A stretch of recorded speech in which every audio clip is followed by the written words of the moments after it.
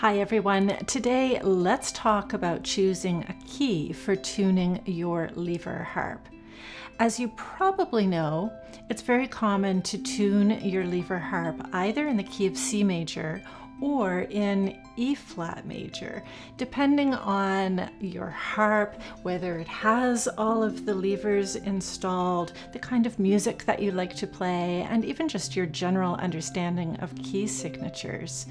In today's video, I'd like to talk about why F major just might be a really good choice for you and your harp.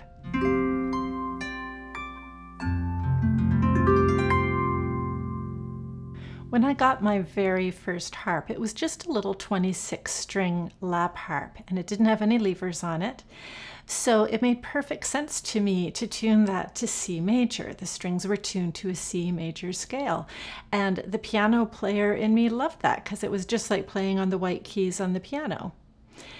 Now, when I was ready to advance to a bigger harp, this one, all of the levers were installed, and honestly that was a bit of a mystery to me at first, so I continued to tune to C major for a while. It's what I was used to. Most of my pieces were in the key of C at the time. But when I went to my first harp circle, I actually had to sit out on some of the pieces because they were playing pieces with flats in the key signature. And that's when I realized that most of the others in the group were tuning their harps to E flat major, 3 flats in the key signature. So if that's new to you, here's what that means. So you see on my harp here, I've got all of my levers are down. But if I start on an E, you'll hear that this is actually an E flat. So when I tune this harp, I start with an E flat, F, G, A flat, B flat, C, D, and E flat. So that's my E flat major scale, or the key signature of E flat major with 3 flats. You know what though, I don't tune all of my harps to E flat major, and I'd like to show you why, but I'll have to switch out harps and I'll go get my tuner, so hang on, I'll be right back. Okay, I'm back and I've swapped out my dusty strings for my Marini made bass lap harp, which I've just had for a couple of weeks now. I've also got my phone here with my tuning app. I use an app called CLEARTUNE, and I'll link that down in the description below if you're looking for an app. So let me show you what can happen when you're tuning a lever harp and why that might have an impact on what key you decide to use for your tuning. So here we are. Let's use the F string as an example. Now I've got my tuning app screen right over here so you can watch. So here's my F with my lever down. All right, and that's quite nicely in tune, isn't it? That's holding nice and steady on the F. Now, in an ideal world, when we raise the lever to F sharp, that F sharp should also be perfectly in tune. Let's look. Oh, do you see that that's a little bit sharp, isn't it? So that means that this harp needs to be regulated because those 2 pitches should be precisely in tune.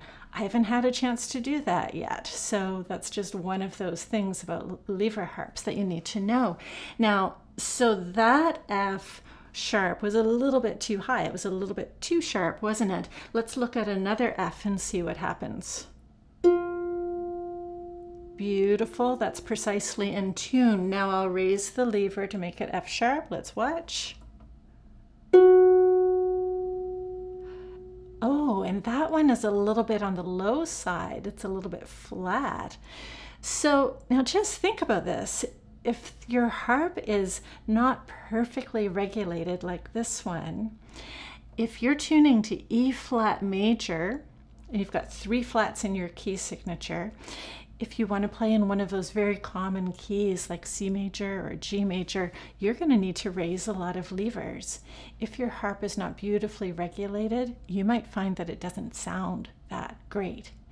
So for that reason, I decided when I got this harp that I would tune to F major. And this is what it means.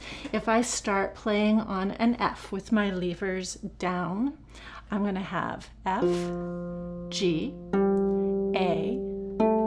My B's are tuned as B flat, C, D, E, and F. So the key of F major has just a B flat in it. If I want to play in C major, it's just a matter of raising the one lever, and that's going to sound so much better. Plus, of course, there are so many beautiful pieces in the key of F major or the relative minor, D minor.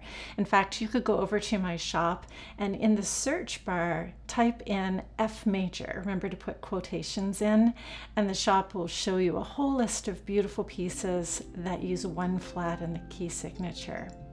So if you have a harp that is currently tuned to C major and you have the B levers available, you might consider changing to an F major tuning. Remember, it's as simple as tuning your B strings down to a B flat instead of B natural.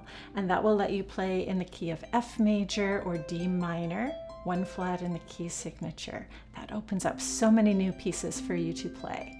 So I hope this video was helpful. Remember to give the video a like and comment down below to let me know what key you like to tune in right now. Thanks so much for watching. We'll see you in the next video.